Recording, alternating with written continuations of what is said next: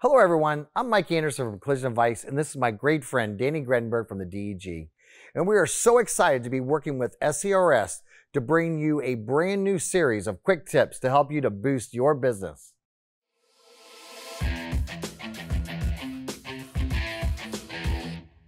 Today we're going to talk about a new topic that we don't think about in the repair process, but actually in the front office. That's going to be documenting the customer communication in the authorization process. Mike, what do you got? So this is something one of our viewers actually submitted to us, and they said, what are your thoughts on documenting conversations with people?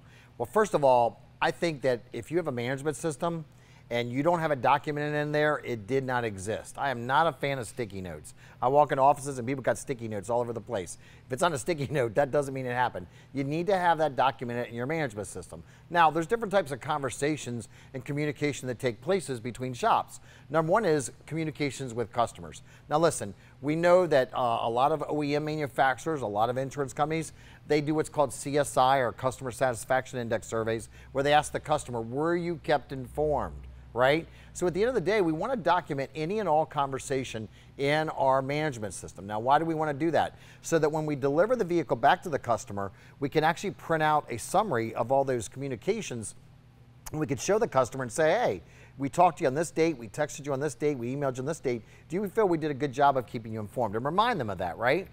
The second thing is documentation for any communication with a third-party payer, right? Or it could be a vehicle owner, right? Whoever's got to authorize those repairs, especially if they're creating a delay, right? So we see that obviously some third-party payers, they re-inspect a vehicle in a pretty timely manner. Other ones are taking 2 or 3 weeks. So again, we want to make sure we document our files just to protect ourselves so we don't get accused or have to be, be asked to pay for a rental or something, right? So when it comes to communication, remember, if you've got a management system, you want to make sure it's got documented in that management system. And that's communication with anyone to protect yourself, but also when you deliver the vehicle back to the vehicle owner, we can say, this is what we did on this date, this time, this place.